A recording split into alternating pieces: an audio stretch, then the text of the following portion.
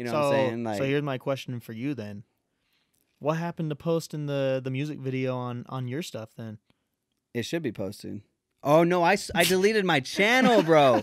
I deleted my channel. I was going to say, because I looked on there one day and I was like, what the fuck, Gage? No, bro. Shit, called me on my own show. Fuck, my bad. No, only on here, bro. Yeah. No, like legitimately, I deleted my own YouTube channel, and I real? have 65 videos done. Weddings, commercials, promos, your music video, and the interview is in there. And what I did is I don't want to upload it all at once. Right. You know what I'm saying? And what I want to do is I want to make it look like I am busy all the time. Right. You know, especially in my down months, in which I am busy. But the thing is like I want to consistently be uploading. I hate when you're like, oh my God, I haven't posted in 3 weeks because I have no content. Right. I will never have that problem again because all of my final exports of all the videos I've done, deleted my channel, restarted, and I'm releasing one every single Friday. If you go on my YouTube page, for 3 months, I have a video coming out every Friday until 2021, bro. I literally would not make shit right now for the next year, and I will have content. Get me on that cloud. You're somewhere in that. I'll bump it up. In fact, I might be soon. I don't know. Crazy, I don't remember. Bro.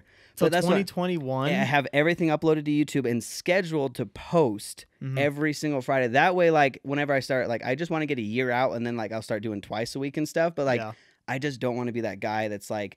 I see filmmakers and video like from around here. They're not getting work for a couple of months and they have nothing to post on their Facebook. Yeah. And I might be a little bit extreme, but that way I have so much work. Well, bro, if you're going every Friday. Once a week till 2021, I'm sure you'll be fine. I'm sure it's fun. I just made a lot. Like some of them are like there's like a car dealership commercial, like whatever. But there are like music videos and.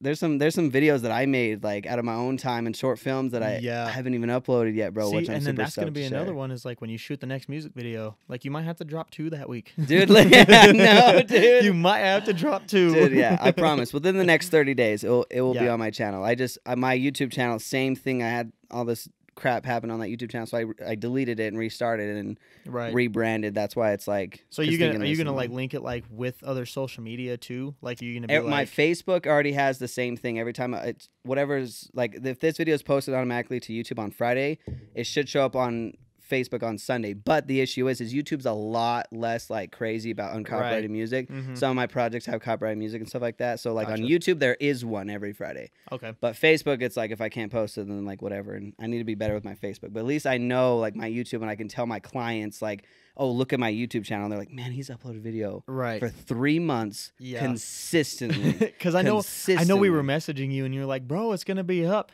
And then nothing. I was like, Gage, get this shit Gage, up, bro. Nah, I gotta grow the channel. It's only got like 30 subscribers, so it's still got a lot of work to do. Well, that's the thing. I have that music video. I have a couple live performances from Rexburg uploaded on there.